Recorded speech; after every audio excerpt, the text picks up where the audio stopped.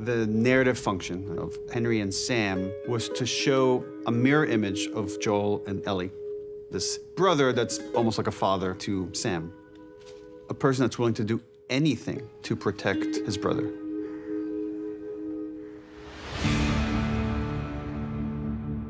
Sam and Henry are another example of this duality that we encounter, who are bonded together not only because they're the only family they have left, but because they also speak a language that very few people speak.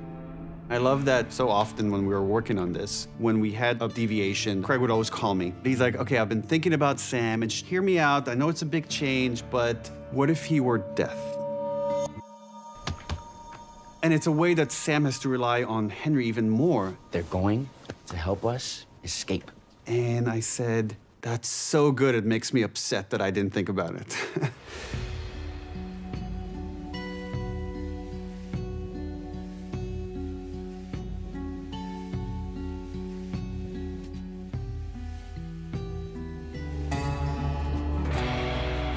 Leading up to getting the role, I did not know ASL. Lamar and Bella picked up ASL in an instant. The interpreters, the CJ and Keivonn in this moment, they were so willing to help anyone who wanted to learn. In the end, all the crew were signing because everyone wanted to communicate and let them know how great they were.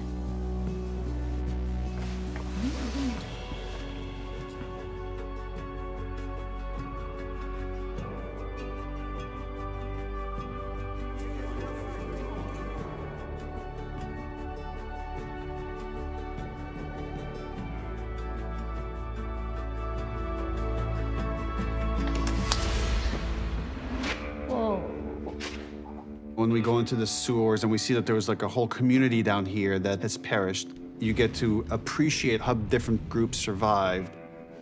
For fans of the game, when they see that drawing of Ish, they know this whole other story that has existed and happened in this world. In a game, you could pick up notes and read them.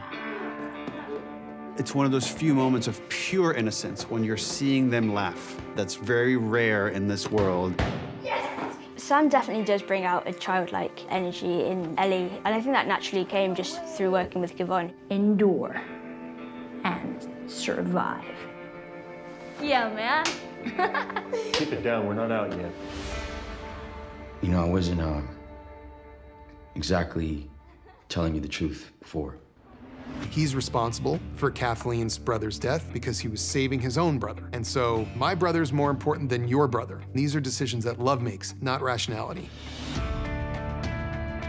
I know why you did what you did, but did you ever stop to think that maybe he was supposed to die? He's just a fucking kid.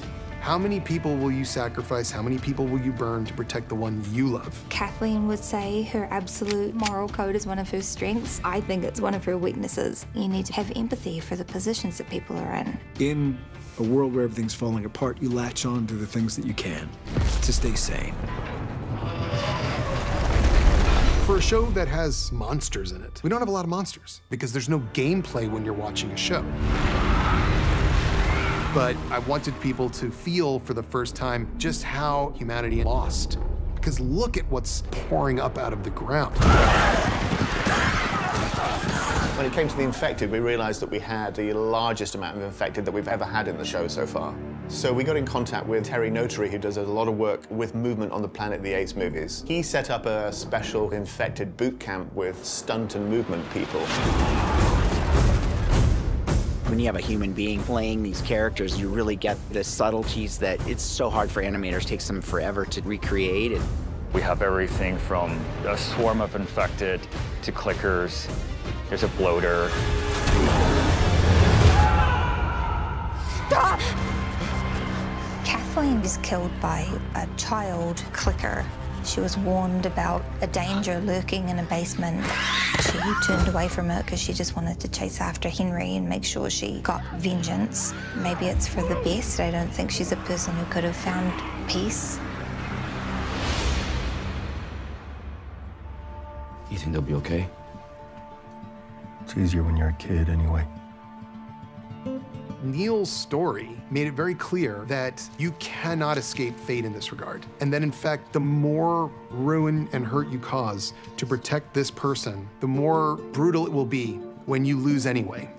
The scene where Ellie tries to heal Sam with her blood, to her, it was her chance to be this hero that she'd been promised that she was. And she was so desperate, because also the relationship that she'd built with Sam.